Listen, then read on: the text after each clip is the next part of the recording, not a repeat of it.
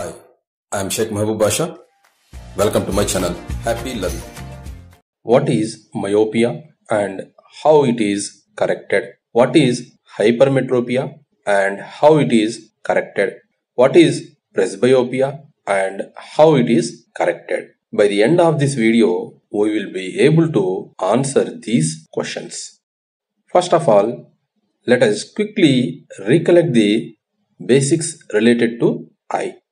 Let us quickly understand few important parts of human eye and their functioning.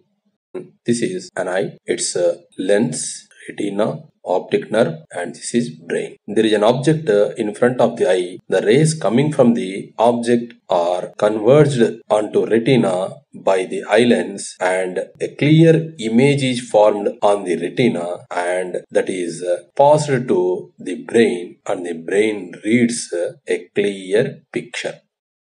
Our brain reads what the retina receives. If a clear image is formed on the retina, then the vision will be clear. Now, let us understand myopia, hypermetropia, presbyopia, and corrections to them. First of all, we need to understand near point and far point.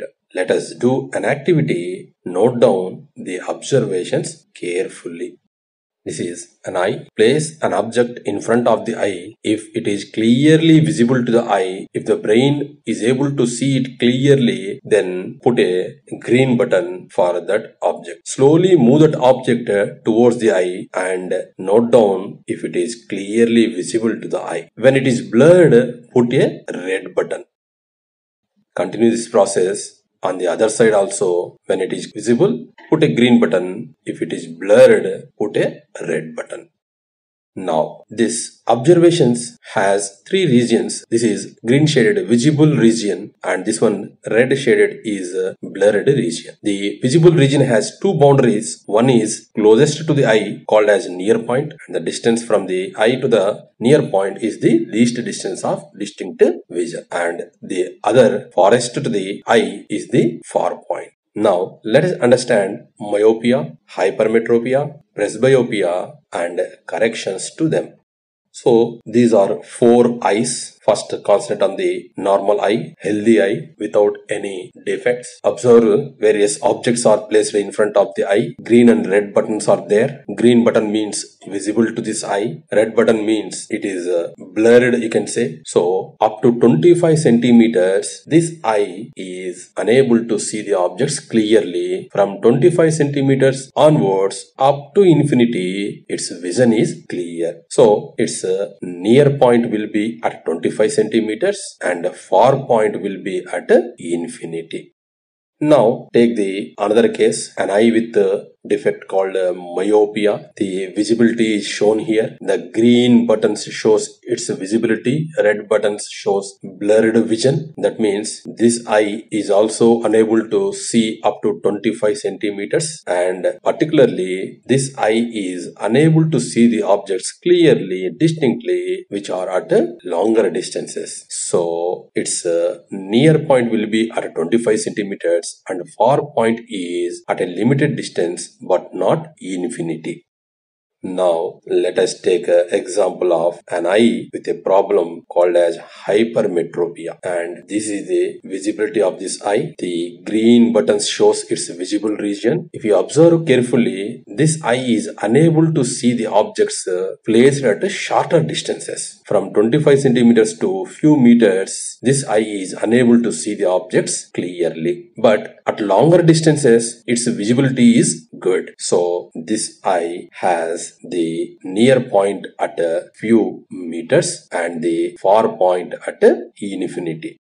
Now, let us take the example of presbyopia. This is an eye with a defect called as presbyopia, and this picture shows its visibility. The visible region for this eye is very limited. At the middle, you find a few green buttons. So, its visible region is very narrow. the objects placed at shorter distances are not clearly visible to the eye, and also the objects placed at longer distances are also not clearly visible to the eye, but only those objects which are at intermediate distances are visible to this eye. So its near point is not 25 centimeters but is more than 25 centimeters, maybe at few meters, and its far point is not at infinity, it is at few meters. So this complete picture shows that the normal eye, healthy eye, has a near point at 25 centimeters, far point at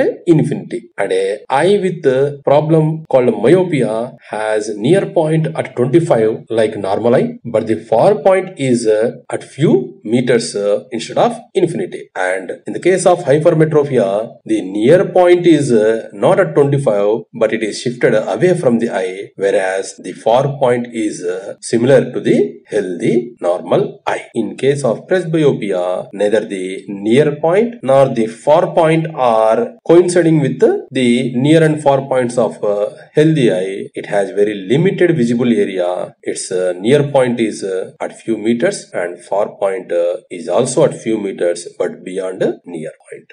Now, when a biconcave lens is placed in front of the eye suffering with myopia, then its visible region increases, observe the green buttons, and the far point is shifted to infinity. That means the problem is solved and now this eye is equivalent to a normal eye. Then, in case of a hypermetropic eye, a convex lens is placed in front of the eye as spectacles. Then observe this green shaded area. The visibility region increases and the near point is shifted to 25 centimeters. That means when the biconvex lens is used, this eye suffering with hypermetropia is also becoming equivalent to a healthy eye.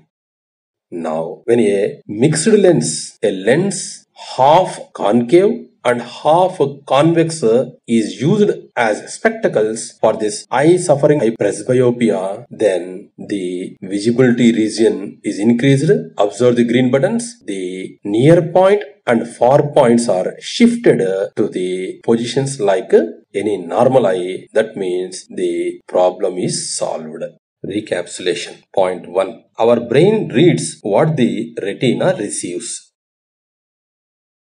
Point 2. If a clear image is formed on the retina, then the vision will be clear.